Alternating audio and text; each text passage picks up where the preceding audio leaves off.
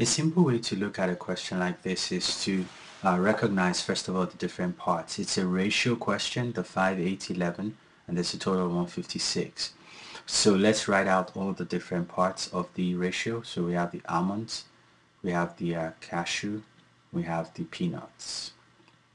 And we know the almonds are 5, cashew 8, peanuts 11. And we know for all of this, there's a total of 156 pounds of quantity for all three of them. One of the things you always want to do with ratio when you have a ratio setup is to go ahead and attach an X by the ratios you have. Put an X there, put an X there, put an X there.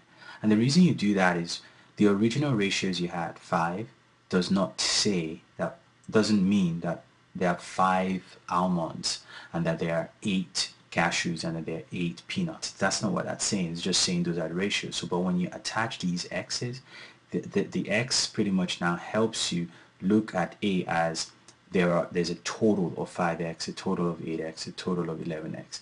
Now all of these guys should add up for the total quantity of what? 156. So when you add up 5X, 8X, and 11X, you get 24X.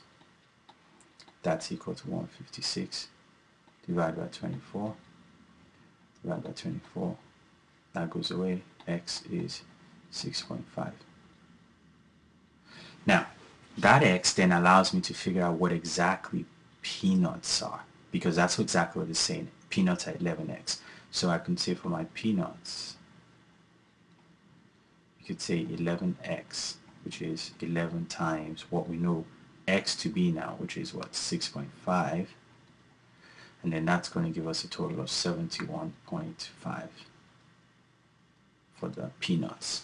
So that's a very simple way to do that. Just attach X's to the ratio, and when you do that, it allows you to then just add it up to whatever total you have. So your answer here is 71.5 pounds.